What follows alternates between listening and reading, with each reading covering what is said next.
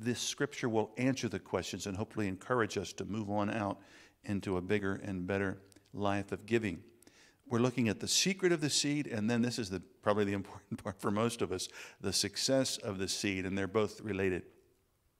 If you read the surrounding verses, and I encourage you to do that, that'll be your homework, you'll find that Paul is discussing giving, but giving to others.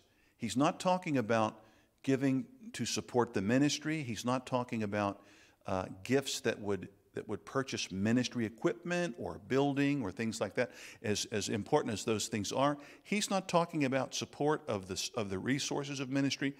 He's talking about giving to people, not tithing, but giving to believers who are in need.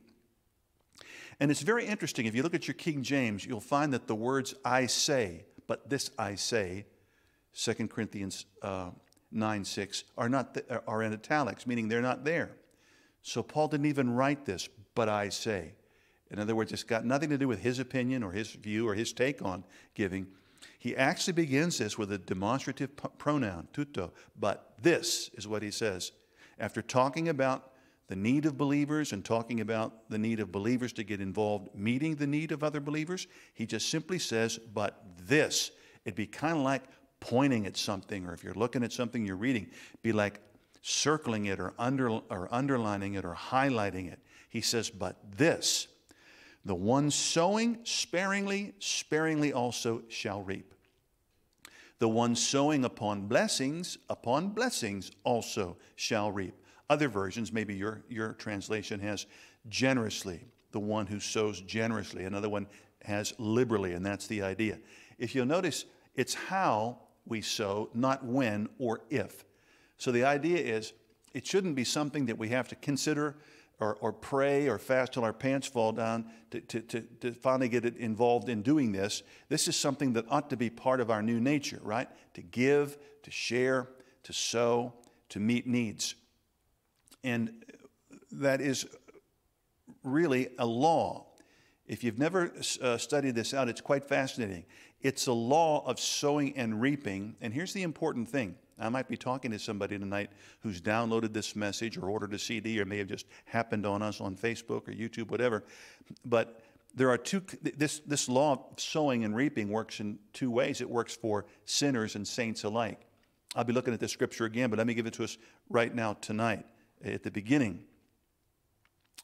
In chapter 6 of the book of Galatians, Paul has been talking there about giving, but there it's for the support of the ministry. And this is what he says. He's talking to believers, which is kind of sad. But he says, stop being deceived. God is not mocked. Do you know what that word mocked actually means? To turn your nose up. It means to turn your nose up in God's face. Stop being deceived, Paul writes. God is not mocked. For whatsoever a man is sowing, here's another demonstrative pronoun, that shall he reap, meaning that and only that. That's quite fascinating, isn't it? For he that is sowing to his own flesh shall of the flesh reap corruption. But he that is sowing to the Spirit shall of the Spirit reap eternal life. Now, Paul is not saying that we go to heaven or hell depending on whether or not we support the ministry. What he's doing is describing two different lifestyles. The lifestyle of the unsaved person who sows for himself, for his own benefit, versus a believer who sows for the benefit of other people. Paul does something very similar in the book of Romans. In chapter 8, he says, for assuming you are living according to the flesh, you are about to die, right? But if you, in contrast to that, by means of the Spirit are in the process of constantly putting to death the sinful deeds of the body, you are about to live. So there again, he's talking about two different people. The unsaved person lives a certain way, the saved person lives a certain way, and depending on how they live, whether they're believers or not believers, they're going to one of two different destinations. You tracking with me tonight? So I really like this, the way the Scripture really interprets itself. You don't have to be a rocket scientist to figure out the word. Just read it and read it in context. And I suggest if you have the opportunity, look at it in several different translations. So there's the law of sowing and reaping set forth there very clearly. Now here's the secret of the seed. Everyone, Paul says, as he decides in his heart for himself in advance. So again, not if we sow into somebody's need or when, but how. How do we do it? What's the right attitude of heart? What's the right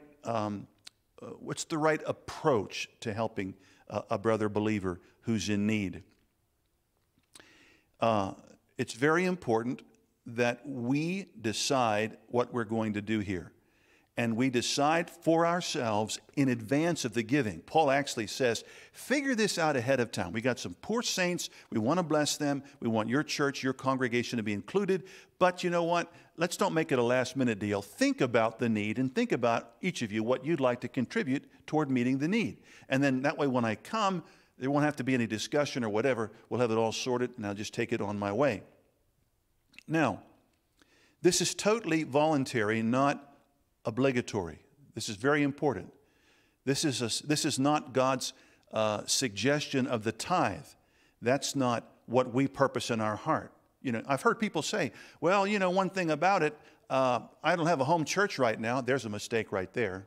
We won't even go there. I don't have a home church right now, so here's the way I look at it. I just give my tithes wherever I feel like I want to.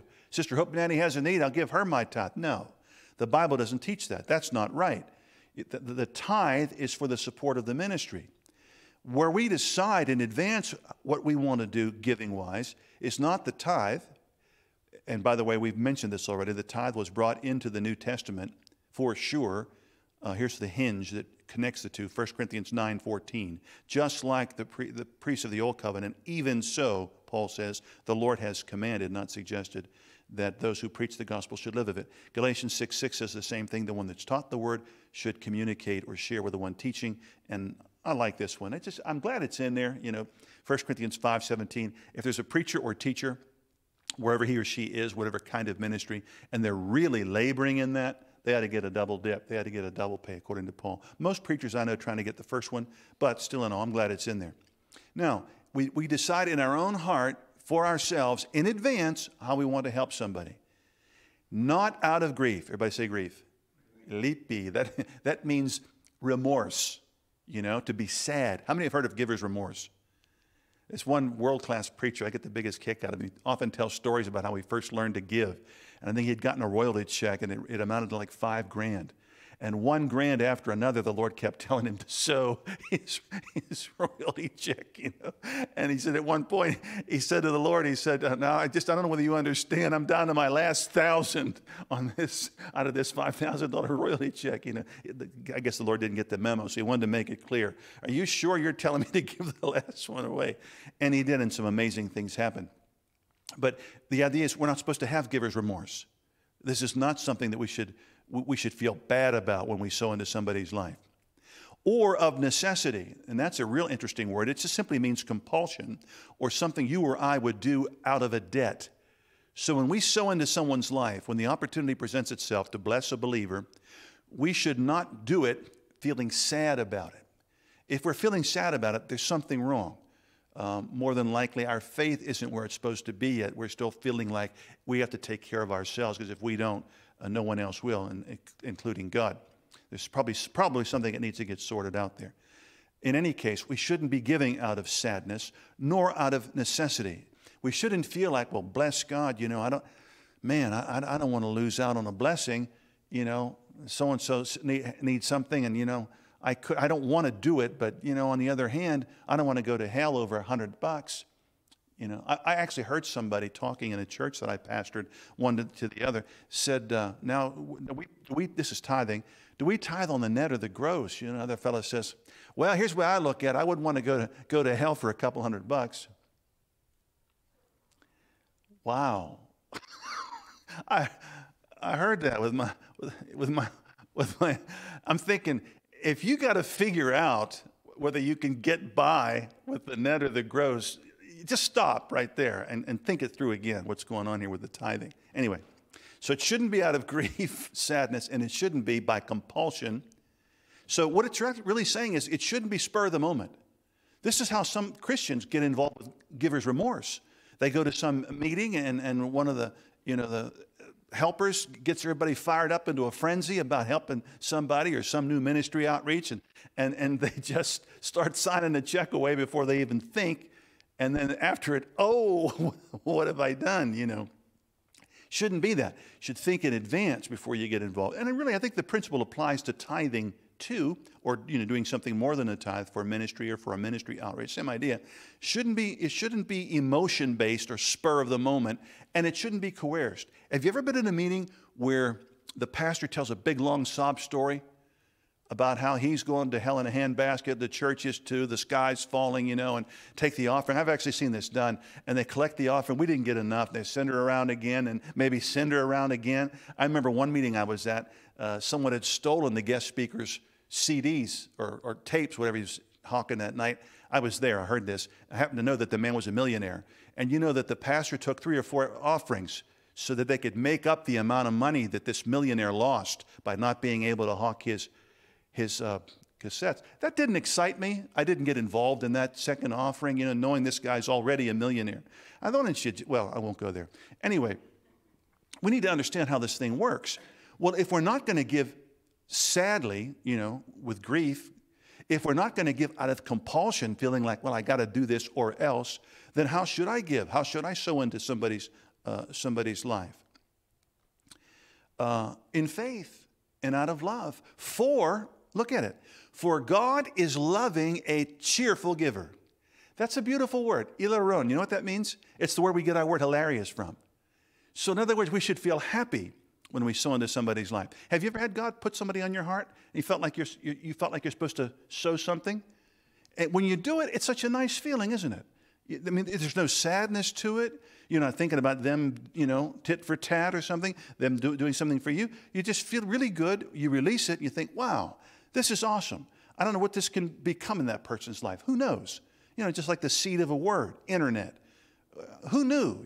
Not quite 20 years later, we've almost influenced 20,000 people, and that's just the people that are taking the course. Multiply that by 100 at least, or 250 or more, probably, because most of our people are ministers, at least half.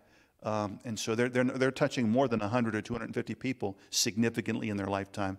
We can't have any idea how many that is. But it all started with a seed, the seed of a word. Isn't that something? And, when I think about this, how we don't want to fall for hard luck stories or sob stories or feel obligated, et cetera, it ought to be out of a loving heart, a happy heart. Forgive the personal reference, but this is, I think, real life. I think back to when I was working at a Christian radio station. That was my job. And then I was evangelizing through the week, weeknights and Sundays, et cetera, et cetera. And I wasn't making a lot of money. I wasn't making much money at my job either. But I would tithe to my local church, of course. And then I would try to finagle. I can see it just while I'm talking to you. I can see myself in the living room of our little apartment. And after I got things sorted out, the bills paid, this and that, I have so much money left over. And I would try to finagle. How can I squeeze some more money out to send to my mentor's ministry? This guy had changed my life, and I thought, man, I just wish I could do more. And I just did what I could, but I felt great about it. There was absolutely no remorse. I felt no obligation, no debt, no compulsion. It was just something I wanted to do. And I think that illustrates what we're talking about. So there's the secret of the seed. Here's the good stuff. The success of the seed. This is where it gets really, really beautiful. Just want to remind us, the whole concept of sowing and reaping is a law that began operating in the very beginning. Do you remember when God created the herbs and so on? Genesis chapter 1, verse 11. He created them with seed. And so out of one plant would come seeds that would bring forth more and more plants. And I wish I had some illustrations with me tonight. I don't. But you've probably heard about a pumpkin, one pumpkin, and the seeds in there will create how many other pumpkins. It's just kind of mind-boggling. But it's the law of sowing and reaping. Even after the first judgment, after the flood, we read in Genesis 8:22, as long as there are seasons on planet Earth, among other things, there will be seed time and harvest, or sowing and reaping with the germination time in between. In the New Testament, the Lord Jesus spoke of the same principle regarding you, regarding me, regarding all believers bringing forth fruit. if you haven't read it in a while, Matthew 13:23. He describes all believers, the elect, the chosen, the sons of God. He describes us as having heart soil of an understanding heart, that when the seed is sown in our lives, it brings forth fruit, 30, 60, 100. If you read the rest of the parable, you understand he's talking primarily about salvation and you and I influencing people for the kingdom of God. And we bring forth fruit, and there are stages to it. Now, along that same line, actually in verse 38 of the same parable, he talks about us being seed. Not only is the word sown in our heart causing us to be saved and then hopefully to let that rub off on somebody else, but we ourselves are also seed sown into the world to be light, to be salt, to be that city set on a hill once again, so that people that are outside the kingdom can hear the word and hopefully receive it. Something else I think we need to think about, it's not always mentioned, is this timing factor between sowing and reaping. You very rarely reap the same day you sow, very rarely, especially in the natural. So there's a time factor. And actually, that can apply even to tithing as well as just giving into the lives of other people that are in need. There's often a timing factor that we're not always aware of if the Lord doesn't show us. Paul spoke about that in Galatians 6. And I want to remind us that I'm not pulling scriptures out of context. In Galatians 6, he's talking about money again. But there, he's not talking about giving to the poor. He's talking about the tithe or supporting the ministry. Let him who's taught the word minister to the teacher in every good thing. And then here's the end of that, Galatians 6:9. And let us not be weary in well-doing. And there's an article before well-doing, the well-doing. So it's a particular kind of good work, a particular kind of giving to the ministry. Let us not be weary in the well-doing, for in due season we shall reap if we're not fainting. So the idea is we don't just cast our bread on the water and forget about it. We expect it to come back multiplied. If we didn't, our ability to support and to give would soon come to an end. God's got to replace what we're letting go of, or we're not going to be giving anything. But notice that due season, and I'm not a farmer by any stretch of the imagination, but common sense tells us everything that grows has a different seed time. Animals have a different gestation time when they're bearing their young, etc. Horses, 11 months, is it, Barb? Yeah, 11 months for a horse and maybe 3 months for a cat, something like that. All different. The seed's sown, what is it? Yeah, right. I think it's about 3 months. I'm not sure. But in any case, same concept. In both cases, the seed's sown, but there's a different gestation time, germination time, and then the reaping, the little foal or the kitten. And then I've already mentioned this is actually part of a lifestyle, Galatians 6:7. Stop being deceived. God is not mocked. Don't think you can turn your nose up at God when he says you need to get involved in giving, whether it's support of the ministry or helping other Christians in need. Whatsoever a man is sowing, that and that alone shall he reap. For he that is sowing to his own flesh shall of the flesh reap corruption. The unsaved person is not going to find life in this world or the next. But he that is sowing to the Spirit shall of the Spirit reap eternal life. And we've already seen you're going to be blessed in this life, and you're going to be blessed in the life to come. So here's the success of the seed now. Here it is. Listen to what Paul says after he's outlined how we should give, how we should sow, how we should share, how we should open our heart and hand to other people. For God is able to make every grace abound toward you. And I think of a conveyor belt with a lot of boxes, big boxes, coming, and the conveyor belt is coming toward you. It's not going past you to deliver the present to somebody else. In a perfect world, it's coming your way because you've gotten involved in the first half. You've decided to sow on blessings, or to sow in the right attitude, to sow liberally, generously, so you know what you can expect to come back.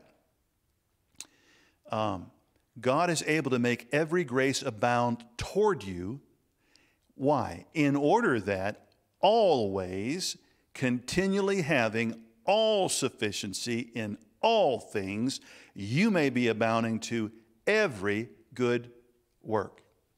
And this should go without saying, but sometimes we need to be reminded of the obvious. This does not mean tit for tat. It does not mean when we give or sow, we're expecting a benefit back from the very person we're giving to.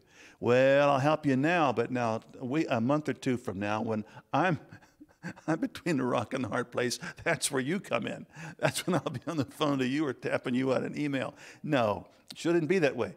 We're giving freely. We're giving with a cheerful heart. We're giving without sorrow, without feeling obligated, and we're letting it go. We're sowing it as seed, knowing that anything we hold on to will never get any bigger, but anything we release will never be any smaller. It'll just get bigger.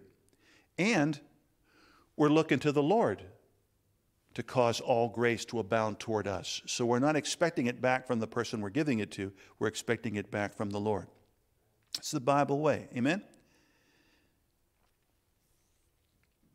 Now, I like this. Being a good New Testament scribe, Paul not only talks about what's going on in the present, but he reaches back into the Old Covenant, about 1,000 years roughly before his time, and pulls out a verse of Scripture from his Greek Old Testament, Psalm 112, verse 9. This is Paul's foundation or confirmation of what he's been saying. According as it stands written, he, speaking of the righteous person, he scattered abroad, he gave to the poor ones, plural, his righteousness is abiding forever. What a good statement. What a good character reference. What can you tell me about Sister Huppenanny? Oh, man, generous to a fault. Give you the shirt off her back. When you hear that, do you feel good about that person, or do you want to avoid fellowship with them? You feel good about them, right? Actually, the line probably would start forming at the right, but well, I'm not going to say it. I'm not going to say it. Anywho, it's the Bible way doing this. This is God's way. And then here's the closing, comment he makes, and it's kind of a benediction or a blessing that you and I can receive for ourselves too, if we qualify. Not everybody does. I never forget, a really wealthy man in one church I pastored knew we were fixing to go on a mission trip, and we were doing some visiting there at his house, and had a little missionary party going with me, a soloist and a worship leader, and this and that. And we talked about what we needed, and we told him how much the tickets were, and this and that. He said, well, the Lord will provide. On the way out, he just tapped us on the shoulder. The Lord will provide. I'm thinking, you know what, the pat on the back's okay, but I would really prefer something beyond the pat on the back. You know what? God did provide, but it wasn't through him. And so what happened? In his life, nothing. He didn't get a blessing. I've had people come in prayer lines, with a financial need, and they almost to a person, they never offer to sow any seeds. Not that I care. God takes care of us one way or another. But what about that person? If you give God nothing and ask him to multiply it, what will you have? I mean that, it's so ridiculous, but it's so profound. Give God nothing and say, would you please multiply this for me? What's he going to multiply? Nothing. And there again, Galatians chapter 6, verse 7. Stop deceiving yourself. And we do it all the time. Well, one thing about it, it's my money.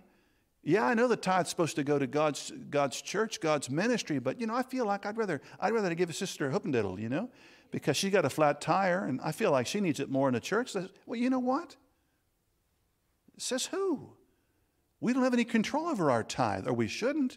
God tells us exactly what the tithe's for. And he got really upset when the people weren't tithing because there wasn't food in his house. That didn't mean that he wants to decorate his house with lamb chops and this and that. That went to the ministry so they wouldn't starve.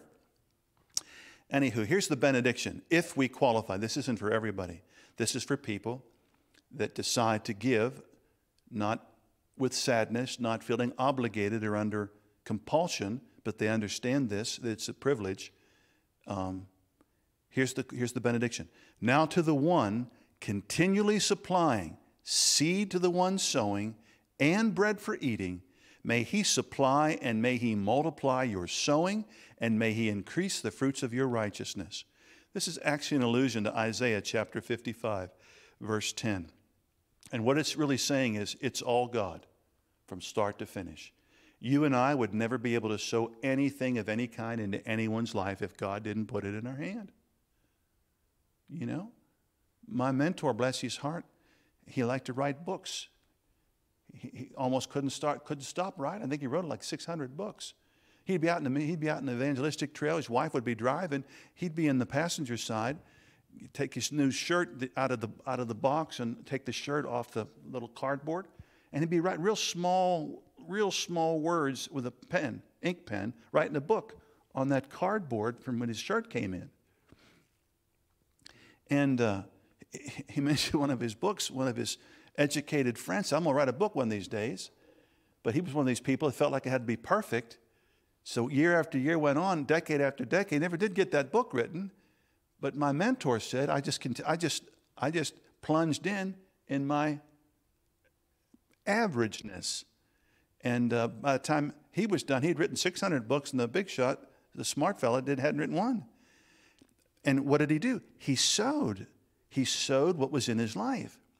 Now, I'm only one person. I think something like 70 million books of his are around the world. I'm only one person. But he significantly impacted my life. And so that seed that he sowed is continuing to bear fruit and will continue to do it. This is crazy. And he's been gone for over 30 years. He's been upstairs, but he's still collecting. Isn't that kind of cool, isn't it? Talk about residuals. I got an actor friend, he says he likes to go to the mailbox.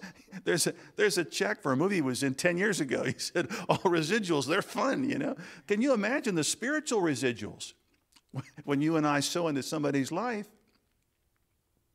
and it gets multiplied? But we're closing tonight, but I want you to look at this. Isaiah 55. Paul alludes to this in his benediction and his blessing to the one continually supplying seed to the one sowing and bread for eating. May he supply and may he multiply your sowing, and may he increase the fruits of your righteousness. Listen to what the text actually says, Isaiah 55, verse 10 and 11. For as the rain cometh down and the snow from heaven, and returneth not thither, but watereth the earth, and maketh it bring forth and bud, that it may give seed to the sower and bread to the eater, so shall my word be that goeth forth out of my mouth. It shall not return unto me void, but it shall accomplish that which I please, and it shall prosper in the thing whereunto I sent it. Isn't that something? God speaks, and it has an effect on planet Earth. It does what he wants it to do. God sent the word of salvation, and what? We're here, along with another billion or so people on planet Earth in this generation alone, because of the power and the success of the seed being sown, in that case, words. It's just absolutely amazing. We're here tonight in this fellowship because of the seed of a word I got when I was driving to a meeting out toward the outback of Australia. And I had a vision of a church, and the Lord told me what it was going to do and where we were going to kind of plan it and this and that. And 30 plus years later, here we are, still here. And in the vision, part of the vision I had was this big, tall, almost like a radio tower, beams of light or lightning going out all over the world.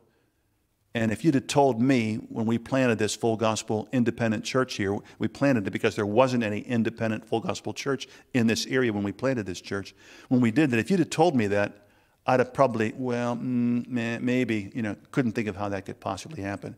Not only would we touch people here and around the tri-state, but all across America and now 165 countries. It just kind of boggles the mind when we had no backing behind us, when we're the wrong denomination for this area, et cetera, et cetera.